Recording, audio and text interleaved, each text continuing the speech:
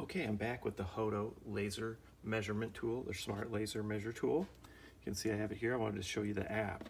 So the Mi Home app, that's the icon down there. It's also known as the Migia app, but if you're looking for it in the App Store on Apple, look for Mi Home, M-I-H-O-M-E, and that's what's listed in the manual. So I'm going to go ahead and click that.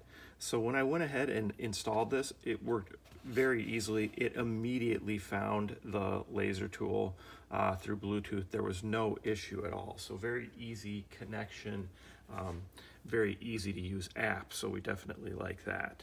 So here's your tool. Here you can see is my favorites. It's the only thing I have connected to this app. I'm going to turn it on. And you can see it's optimized for a phone, right? So that's why you've got that screen like that. And it's telling me not connected. So when I turn it on, right, I've got this on now. It's not connected. Now it says connected. So now we're good. And then if I want to go ahead and do a measurement, my measurements are going to pop up here in real time, which is pretty cool, right? And then you can go ahead, you could add some remarks if you're doing specific measurements. And then if you want to be able to draw a floor plan, you can actually do a hand-drawn floor plan. You can take a picture and draw on the floor. So if you do a hand-drawn floor plan, you're basically just going like this, you know, and then you can label the different size walls, right? So you can go ahead and you can label this, and you can go ahead and select which wall you want to put where. So that's pretty cool. And if you want to draw on a picture, then it would go ahead and let you select from an album or take pictures down here. So I'm not going to do that right now. But mainly, just the fact that it can keep track of all your different measurements and that you can go ahead and label all your measurements in here is pretty nice. So instead of having to write them all down, you can just use this handy app on your phone.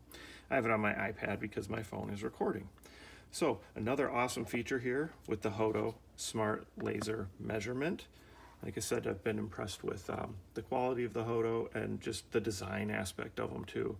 They're just nice looking tools so far. So check them out, HOTO, and that's the demo on how to use it with the app. One other thing to show you quickly in the app is this is how you can adjust your benchmark, whether you're measuring from the back of the device down here or the front of the device. So it's going to default to always measuring post bench, which means the back. But if you want to go ahead and put it off the front, this is how you can switch it in the app. Okay, so you do need to use the app to switch that.